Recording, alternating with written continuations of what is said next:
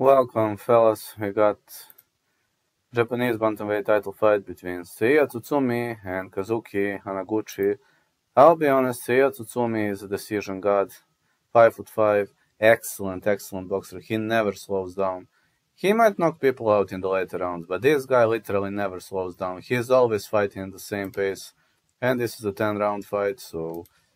The problem with Kazuki Anaguchi, he is talented, young, 23 years of age, 5'5", out of Kobe, but he won last 4 bouts via decision. He destroyed Ryuji Yamamoto and Atsushi Takada, but he has never faced a cardio machine like